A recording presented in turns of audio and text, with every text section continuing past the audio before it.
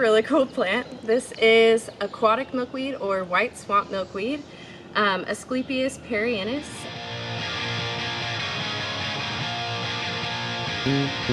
Find it really often with its feet wet in bottomland forests or high quality wet meadows.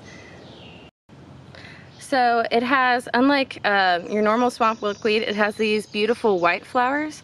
You can actually tell it even while it is in bud because it has white petals from the side with a little pink nod at the top, like where all the petals meet.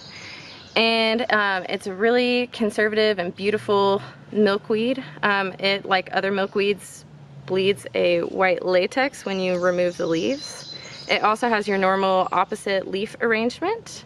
And I think it actually smells even better than normal swamp milkweed. Asclepias incarnata, this one, I just think it's a little bit more floral of a smell.